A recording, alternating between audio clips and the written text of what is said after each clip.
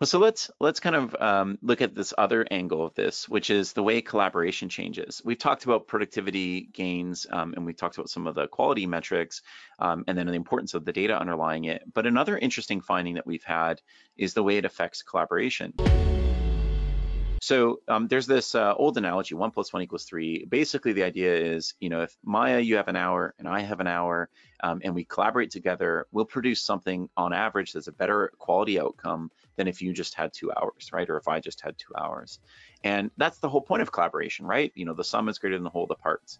Now, there's some risks there, right? If we add too many people to that equation, the skills and expertise that we're bringing to the table that allows us to improve the quality, those diminish in value because we're just not going to maximize or utilize those skills and experiences. And so, there's a cost as you scale collaboration. And there's also a cost the second you have more than one person collaborating, because what ends up happening is you have miscommunication, you have communication overhead, and more. And so the reason we don't use everything, the reason everything is not collaborative in most organizations is because of those costs, right? Because it's not always the best outcome. And from an ROI perspective, it's return on investment, it's not as great. What's interesting is in the Copilot experience, we're seeing two major shifts. The first one is that each individual has an agent or an AI, like a Copilot. And so each person who's working with that, of course, is bringing their own experiences and skills. But remember, they're also bringing all of the skills that the AI agent has, as well as the knowledge the AI agent has access to. So in that scenario, I'm able to do far more in a collaborative flow than I could ever do individually, especially when we talk about skills, digital skills especially, and how these tools give us more capabilities. What's more is each person has their own Copilot. So you might use it in different ways in the flow of collaboration. Like let's say right here, we're preparing an outline for an upcoming meeting. We're providing additional details, we're adding some additional information to it, we're turning it into agenda. And each of those sequences, we're each using AI, but we're using it in different ways, right? The other participant in this dialogue is using it to add content and pulling content from different data sources, whereas here we're using it to do a lot of formatting, a paragraph and then agenda work as an example. And so that sort of model of how we use it is important because it's both how we learn from one another, really, really powerful learning from these pilots with these previews with Copilot is the way people learn together through this collaboration flow. But it also changes, again, that value of outcome, because now we're able to produce more. 1 times AI plus 1 times AI equals maybe a lot more than 3. The other thing that's interesting is that whole collaboration flow we just did can also be summarized, can be actioned upon, right? The data, from transcripts to what activities happened, to even getting a sense of like, taking this result and combining with another result of a different set of collaboration, all is wrapped around AI as well for use cases and potential. So when we see that, again, 60% baseline, Copilot adds more, plugins add more, you take something like this effect on collaboration and it adds a compounding amount more.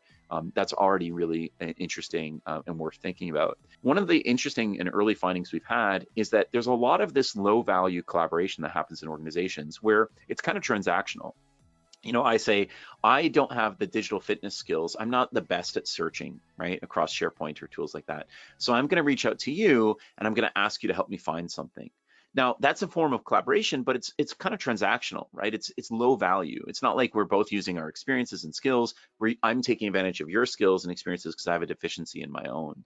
And this isn't the only scenario like this. This happens with like, I need your help, compiling a PowerPoint presentation. I need your help doing X and Y. There's a lot of other skills where this comes up. And one of the things we've noticed with these Copilot experiences is we've seen people shift some of that low value collaboration into Copilot experiences. So you use Copilot to do some of those actions for you, semantic search to get me the content I need, helping me craft and format a PowerPoint presentation. I don't need somebody else's skills for that.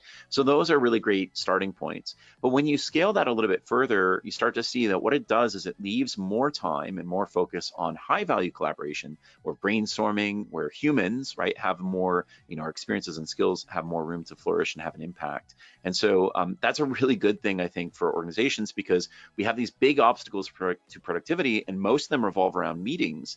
And in our data and analysis, we found most of those inefficient meetings and having too many meetings, et cetera, is actually stemming from this low value collaboration. So the more we can offset that, the better. This also brings up why it's so important to think about numbers and data. Here we're talking about analytics for a lot of the rest of the day. And when we talk about analytics, it's really important to understand that without being able to look at this right from the right lens, you might just settle on, oh, it's great and people can use it. We might be missing the fact that it has other consequences as people use these tools, as adoption climbs, that we should tune and augment and nudge. And there's some groups that maybe really benefit from this, who have high digital debt or who have a lot of that low value collaboration going on, that maybe those groups should be one of the first targets for Copilot licensing or things of that nature. So, AI will lead to higher productivity and quality, but prioritizing the data quality, prioritizing security, sensitivity, compliance, right? The right uses, which uses should we focus on first? Because there's just too much, there's too many opportunities, and this is only going to increase over the coming months as more and more features and capabilities come to market and more organizations like Microsoft and others learn how to use Copilot within the flow of work. It's going to make it harder and harder for us to keep up. So we need to make sure we're starting to build those muscles early for figuring out what are the right priorities and what's the right rollout strategy.